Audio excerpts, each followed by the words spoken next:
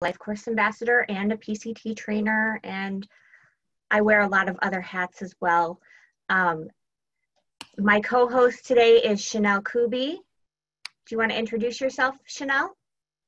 Hi, I'm Chanel Kuby, and I live in South Dakota, and I work at Citizenship. And what else do you do? I do people planning together. I am involved in the AIDS team, and I do Special Olympics. So Chanel's a busy lady as well. So yeah, what we wanted to talk to you about, I'm going to share my screen, is we are going to talk to you guys about advocacy and engagement, because this is something that's very important to Chanel in her life. Correct, Chanel? Yes. We've had lots of discussions about this, and so we started working with Charting the Life course. I became an ambassador last year, and Chanel has been kind of learning along with me, haven't you, Chanel? Yes. Yeah. So at Charting the Life course, our core belief is that all people and their families have the right to live, love, work, play, and pursue their life aspirations in their community, which I think is a wonderful core belief and is something that I believe deep down, and I know Chanel, do you agree with that too? Yep. Yep. So when you think about Charting the Life course and you think about people, supporting people across the lifespan, you also have to think of different life domains. And so when they started looking at this with Charting the Life course, thinking about different lifespans, you can find more information in the Life Experiences booklet. There's some great charts. You could also go to Charting the Life course Nexus, has a lot of great fillable forms and lots of great printable, free information that you can share, use. So please make sure to check that out. But today we're looking at the life domains. When you think about a person, there's the person, and you have to think about them in context of their family and their community. And part of that is their life domains. So today we're really focusing in on that citizenship and advocacy, but you've also got to think about healthy living, community living, safety and security, the social and spirituality, and their daily life and employment. So keep that in mind as we keep talking, because everything is all interconnected. So when you look at the life domains and the subdomains, when you think about citizenship and advocacy, a lot of times people think of leadership and advocacy, supporting families, that civic engagement, those type of things, like Chanel being involved with the A team. But we really want to think about the life domain of advocacy, not just in that broad sense. We need to think about it in a sense of it's voting. It's doing that neighborhood group or organization. It's being involved in those things. It's self-determination. It's visiting with your legislator. It's self-advocacy groups, advocacy training, legislative advocacy, and paid advocacy. It's not just those types of advocation. What we really want to focus in on today is talking about that self-determination. So what I did was I looked up self-determination in Merriam-Webster, and the first definition is free choice of one's own acts or states without external compulsion. And whenever I talk to Chanel, what's the number one thing that you want? Chanel, when we talk about things, what do you want in your life? In my life, I want to do things on my own. That's the biggest thing for you, right? And you realize that there are a lot of other people that are in the same situation that you're in, right? Yes. So to give you a little bit of history on Chanel, what was it like, Chanel, before you started participating in person-centered practices and people planning together and charting the life course? What was your life like? It was kind of not good. I was not, I was shy at first, and then I couldn't speak up for myself. I had my mom and dad talk a lot for me and staff and stuff. Mm-hmm. And did they make the choices that you would have made for yourself? No. And now that you've been doing these things on your own? Yeah, now I can speak up for myself a lot better than I did a long time ago. Mm-hmm. So what we did was we looked at your advocacy, right? We had some conversations about why this is important to you is because you want other people to be able to determine their life like you did, right? Yeah. What were some of the changes that you made in your life once you started speaking up for yourself?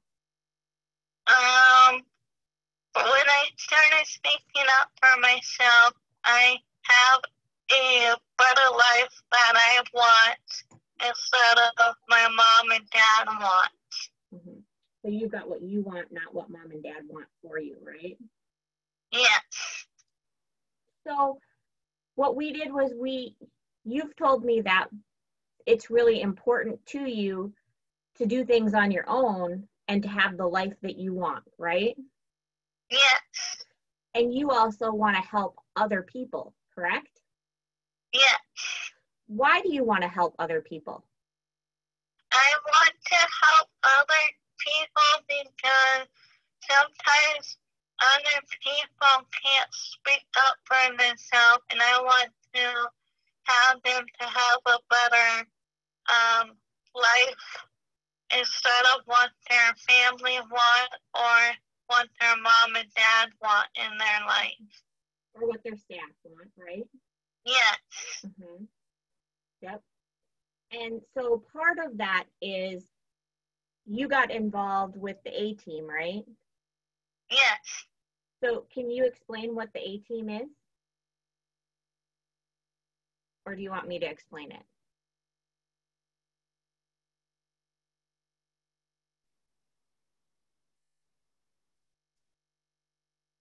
Do I still have you, Chanel? Yeah, I still have you. Okay. Do you want to explain what the A-team is, or do you want me to talk about it? I could try to explain it. Go for it, girl. Okay.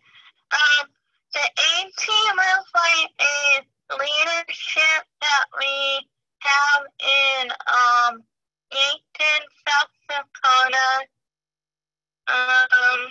And we help people talk about how they live on their own and how to have a better life from themselves. Okay. And part of that is they talk to who? The local politicians? Yes. Yes. So that's where you're saying that it's important to you to advocate for that funding so that you can be supported how you want to be supported, right? Yes. Yes. And you want other people to understand. What do you want them to understand? I want them to understand that some people don't understand what we go through as a disability, like certain family members have. Mm-hmm. And so you want to help family members and politicians and kind of all other people understand what you have to go through having a disability, right? Yes. Yes. And so the types of advocacy that you're looking for, we got this advocacy portfolio off of the Charting the Life Course Tools.com and started working on it.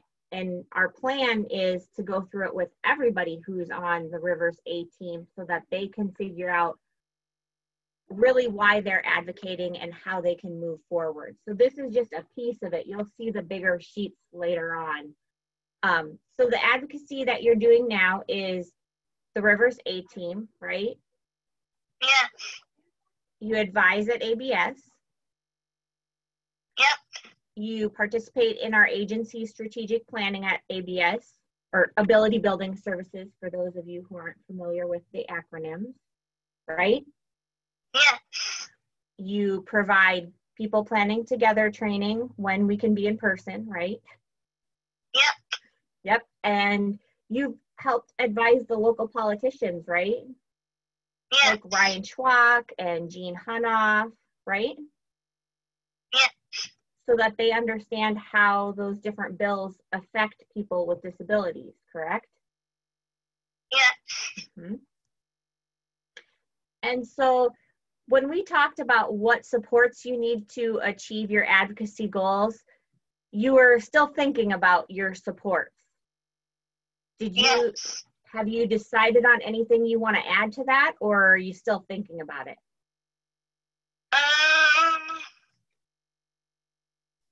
I think I'm still thinking on that a little bit. Okay.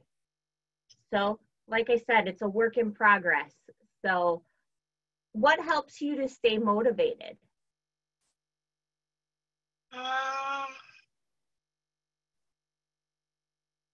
When we had talked before, you said that like seeing changes happen, having changes happen, and support from friends like me, right?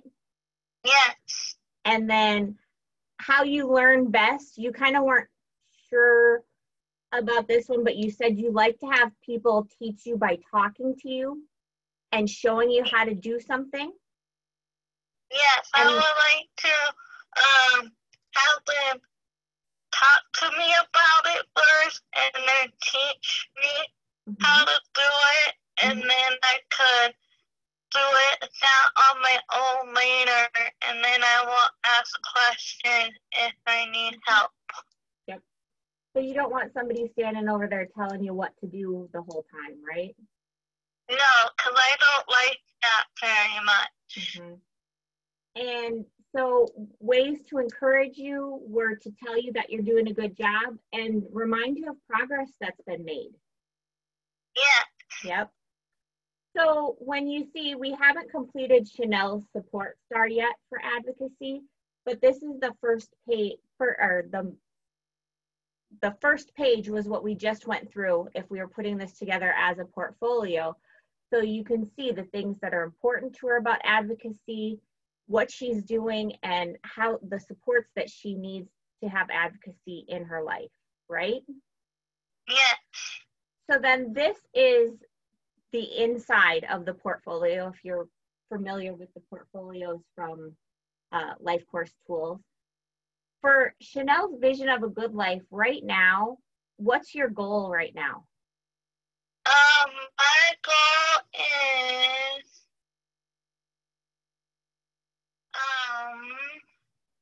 to have a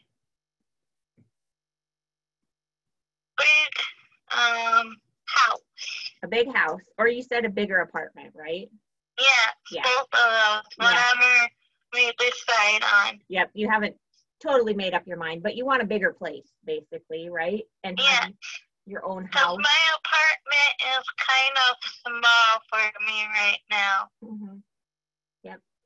So for part of that is, we talked about this at your last meeting, is that you don't like that rule through Social Security that you can only have $2,000, right? Yeah.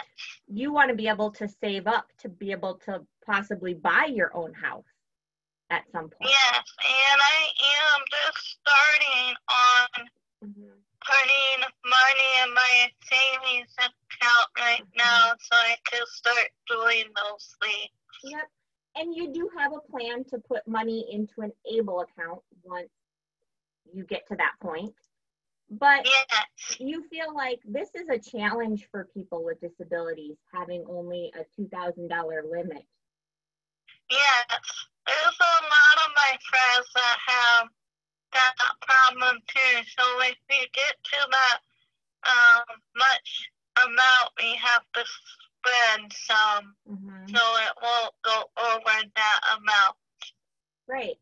So something that we've talked about is that we want to advocate to change that rule for Social Security. We think that needs to be updated, right? Yes. Yes. So that's part of your vision for a good life. It affects you, but it also affects a lot of other people as well. Yes. You also had told me that you wanted local politicians to know how you feel about the issues. Yes. And that you want to advocate for funding so that you can be supported how you want to be supported and by who you want to be supported, right? Yes. Yes. So some of the things that you don't want when you're advocating, what did you tell me when we talked? What I don't want is people telling me what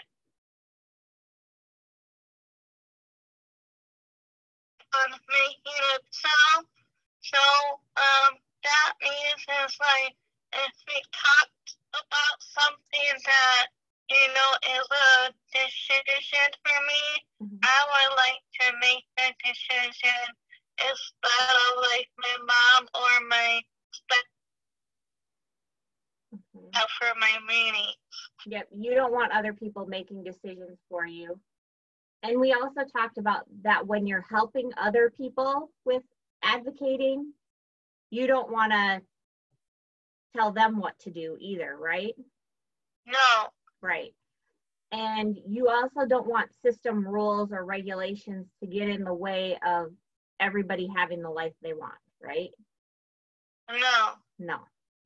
So, looking at this trajectory, advocacy is a big part of your life. You do it through people planning together, through your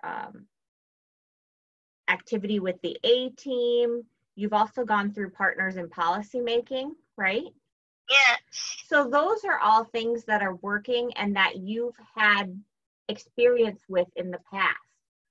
So we just kind of put those down as what's working. Some of the things that we thought we could continue to work on is that staying up to date on the political issues that affect you and others with disabilities. It's kind of a challenge, isn't it? Yes, it is. It is, because the way they write bills and laws is kind of confusing, isn't it? Yeah. Yeah, it's confusing to me too. So that's something we have to work on together, right? Yep. Yep. And then reaching out to other people who aren't involved and helping them to advocate is something that you wanted to do, right? So we already kind of talked a little bit about what wasn't working, because you said that you were too shy to speak up. You let other people talk for you, like mom and dad or your sisters. Those kind of things you said weren't working for you. And when we talked, you couldn't really think of things to avoid. Did you come up with anything we need to add to that? I don't think so. Okay, that's all right. If you come up with it, we can always add it. But okay. So I just really feel like this advocacy portfolio is really helpful in thinking about how you want to advocate for yourself. And, when we say advocacy, a lot of times we think of it in that broader sense of like doing the A team and doing people planning together. But it's not. It's really advocating for what you want in your life. So people expressing what goals they want and how they want to work towards them, that's really advocating for themselves. And I think we need to keep that in mind when we're working with people all the time. So I just kind of made these bigger so people could read them. but we already kind of went through this, didn't we now? Yes. Yep. So these are some pictures of you. Can you tell me what you're doing in these pictures?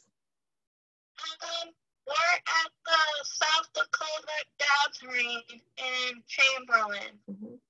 A few pictures of those. Yep. And what do you do when you're in Chamberlain at the South Dakota gathering? I am help them speak.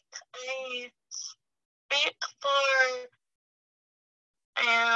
You to MC? help others. Mm-hmm.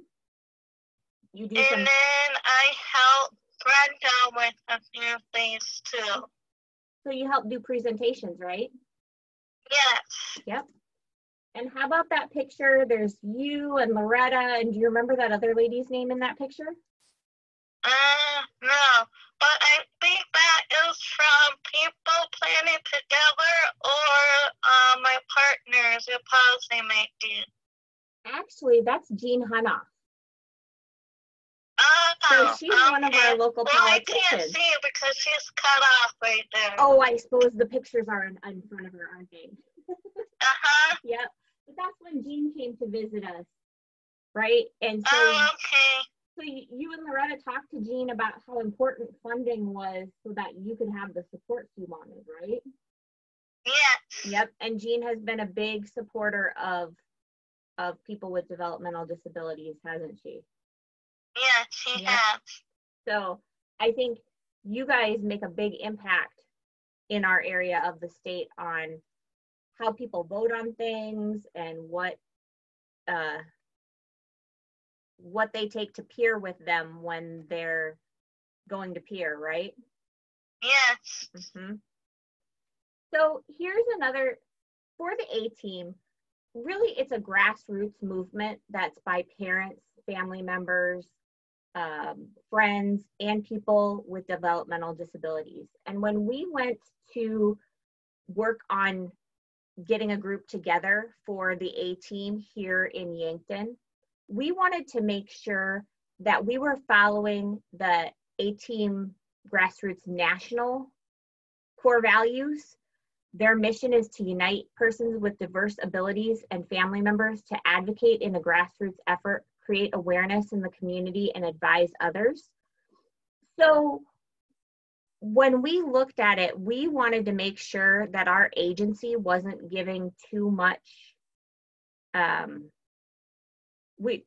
The two staff that are part of this group are advisors to that group. We don't want to be in charge. We don't want to lead that group. We don't want to put our opinions into what is happening on that group, but we want to help them. So we looked at it as we wanted a vision for our A-Team, and we worked together with the leadership group, and we wanted them to have that real grassroots effort and not be an agency mouthpiece. So we looked at finding parents and self-advocates to share the information with so that they could take it and run with it. So we wanted them to really advocate for change, for quality services, and for choice with people with disabilities.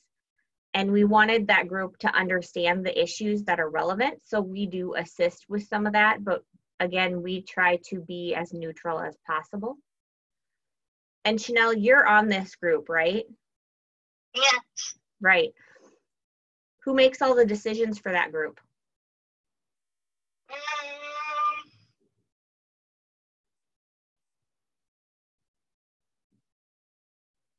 Do I make decisions?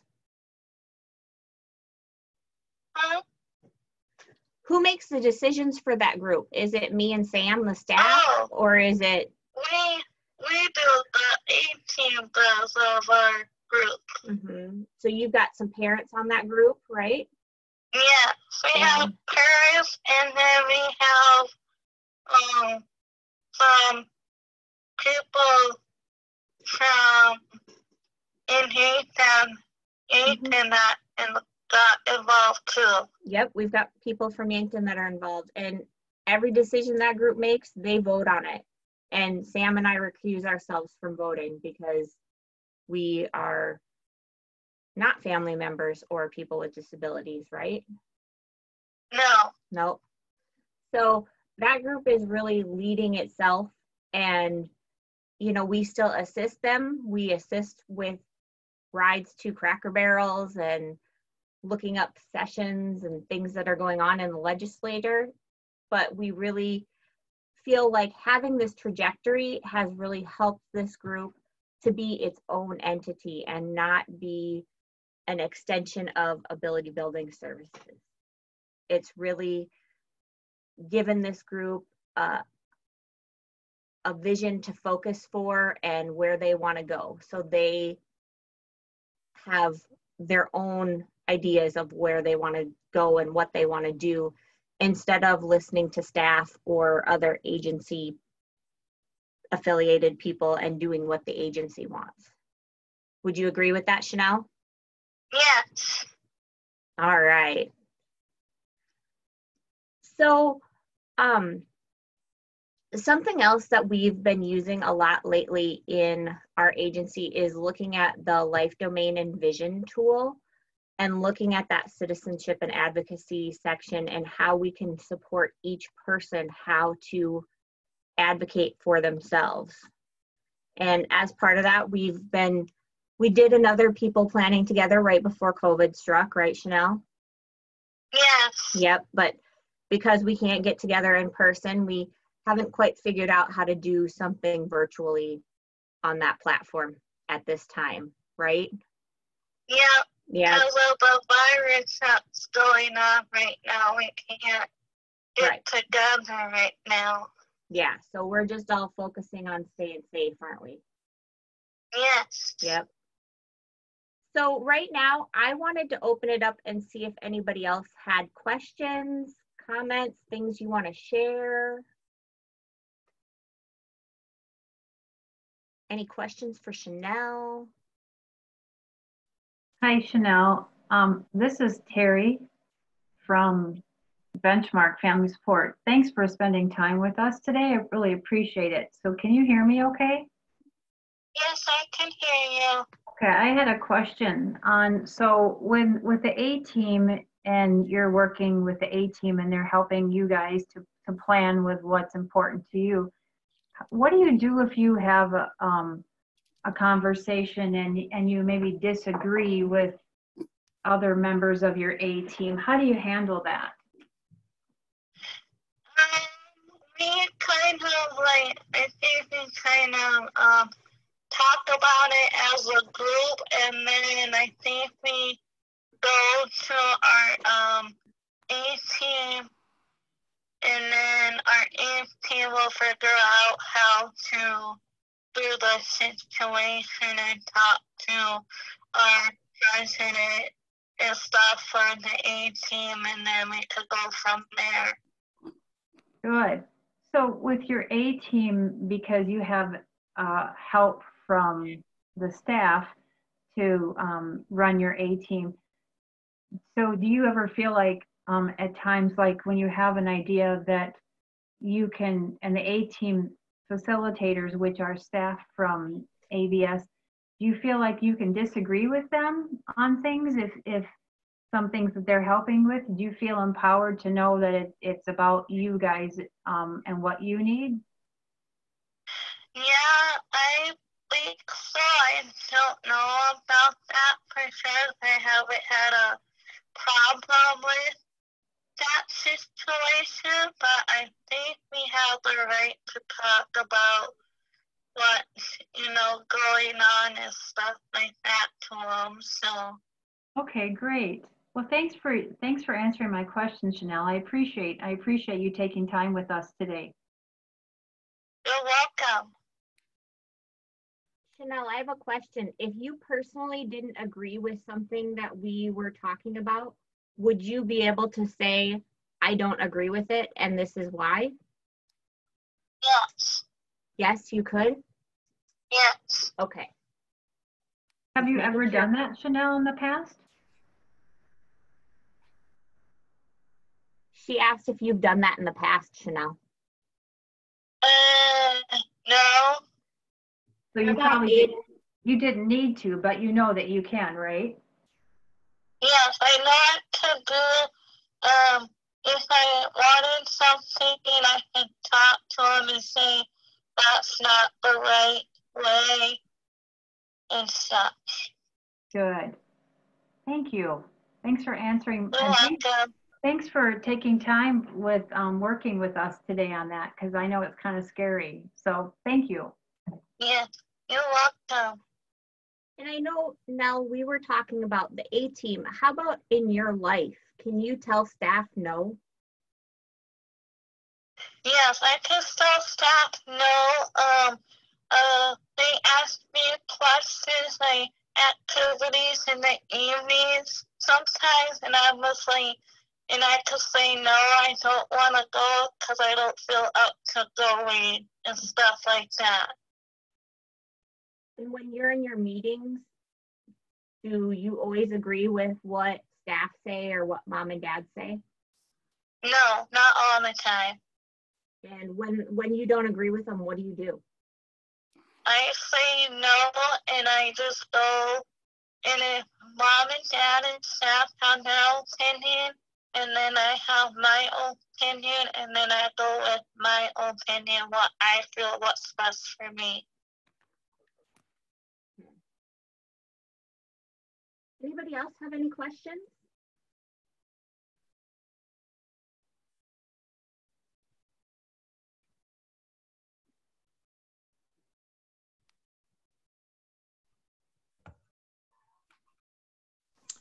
This Elaine, both for Christy and Chanel, do you think having spent the time to create the trajectory and to have people have input helps with the decision making so that there aren't those head-butting kinds of things that happens?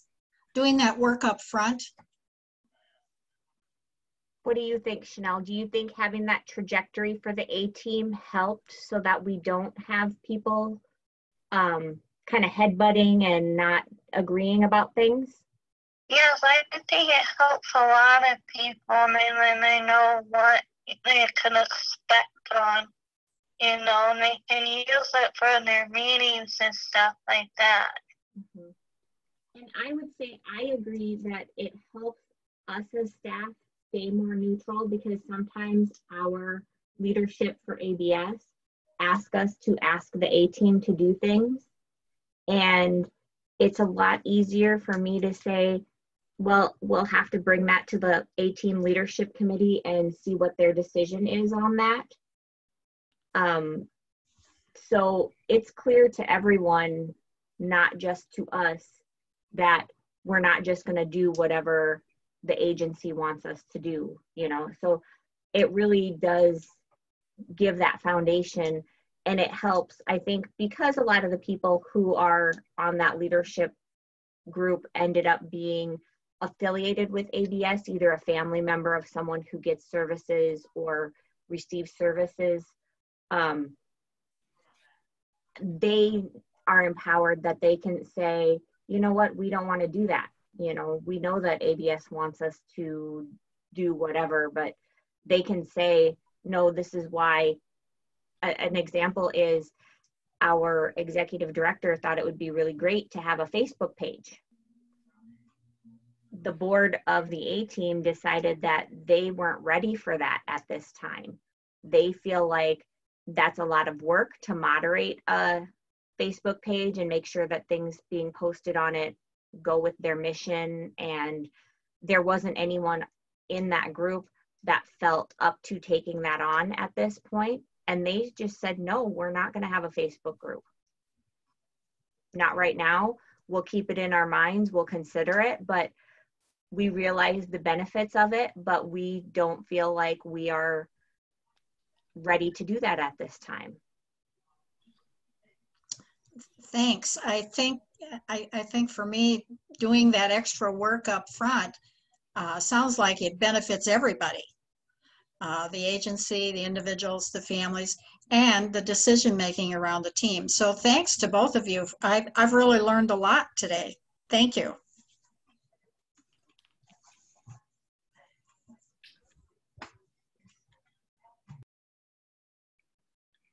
Anyone have any other questions for Christy and Chanel?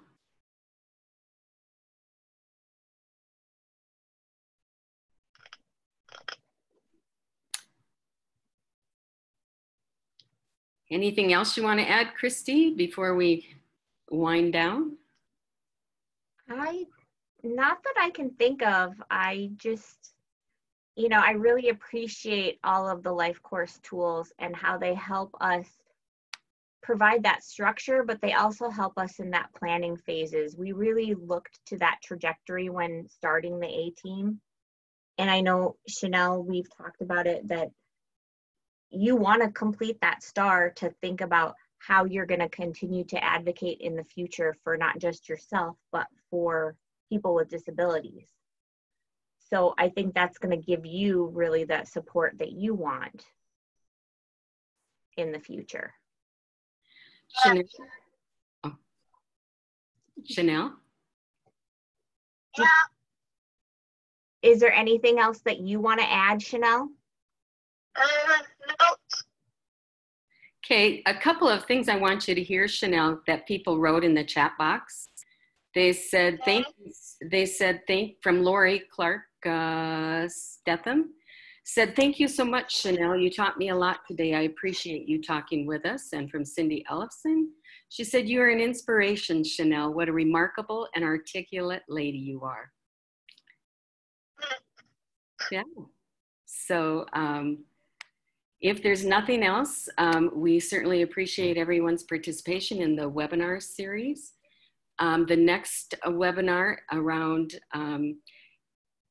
the next topic will be the end of September, and watch for information to come out on that with who the presenters will be, what time, and how you can log on. Again, this has been recorded and will be posted on the DD website, I believe. So thanks, everyone. Have a good day, good week, stay safe, and we hope to see you next time. Thank you, everybody. Bye. Thank you.